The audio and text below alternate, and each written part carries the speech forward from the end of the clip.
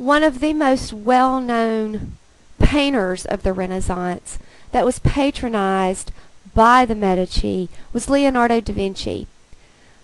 Many people refer to him simply as Leonardo. And Leonardo is often called the genius of the Renaissance. Not only was Leonardo a painter, but he had an incredible thirst for knowledge. His mind was restless. It roamed from place to place, from invention to invention, from painting to painting. He wanted to know all that could be known. He wanted to understand the world that he lived in, and he wanted to make the world that he lived in a better place. He leaves sketches and plans for flying machines, war machines, submarines, turbines, elevators, centuries before those things actually were invented. He gives us plans for ideal cities, intricate studies in anatomy, where he seeks to discover how blood circulates. He was a geologist. He was a botanist. His mind was encyclopedic. He wanted to know, again, everything that there was to know.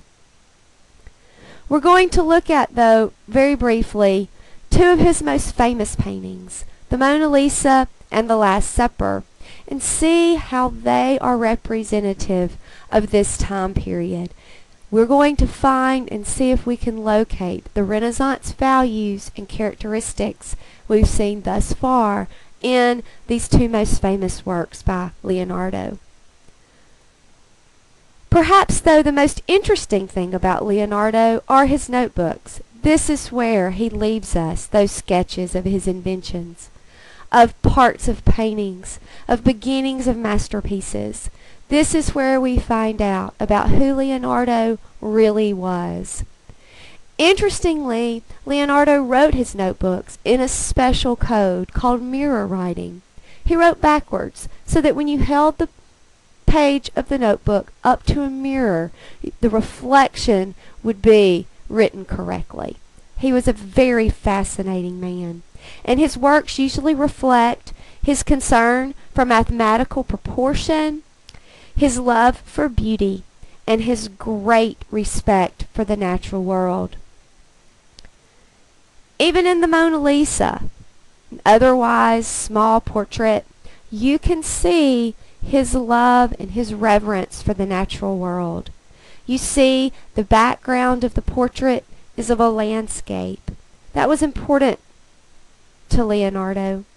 This is a relatively small picture. It's about 2.5 feet by not quite 2 feet, and it was painted on a piece of wood. Leonardo loved this picture, and he carried it around with him everywhere he went. In this picture, you see some themes developing, or you see some themes actually that we've seen over and over in the paintings and the sculptures of this time period. The quest for ideal beauty. For Leonardo, beauty was related to math, to ideal proportion, to the relationship in the human body of the eyes to the nose to the mouth to the chin, and so on and so forth. So he was striving to create this mathematically exact, mathematically ideal figure in the Mona Lisa. The smile of the Mona Lisa is probably one of the most famous ever created in art. It's referred to as that curious half smile. And Da Vinci himself says that it is the symbol of the secret of the universe. Da Vinci's The Last Supper. This painting is considered to be mathematically perfect.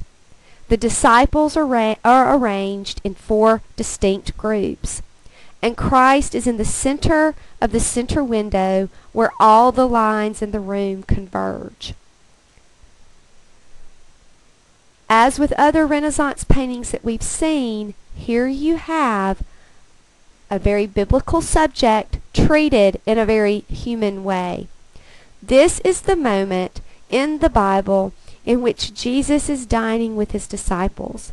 This is the last meal that they will have together before his crucifixion. And at this moment, Jesus announces to the disciples that one of them is going to betray him.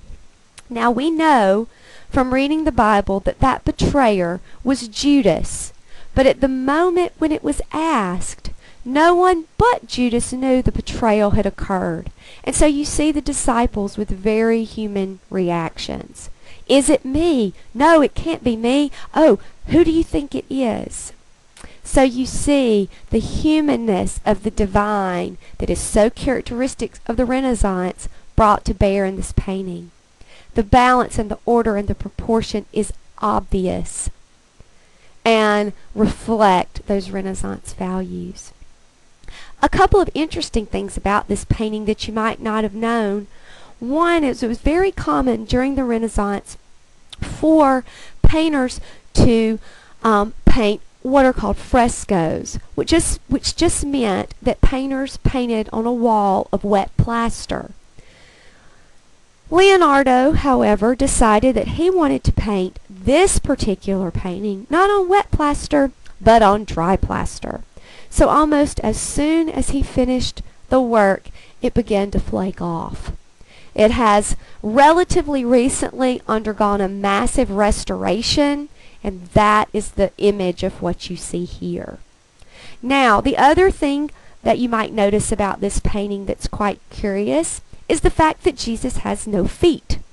Well, that was not Da Vinci's intent. As you can see, all the other disciples have feet. Around 1650, a person thought that, first of all, this painting is on the wall of a refectory in a monastery. And a refectory is just like the dining hall. And around 1650, someone decided they needed another door in the refectory. And guess where they put it? Right over Jesus's feet. So that's what that's why Jesus has no feet. So for the next little while in the course, you're going to learn more about Da Vinci, more about the type of life he led, the type of man he was, and why he is considered such an important figure in the Renaissance.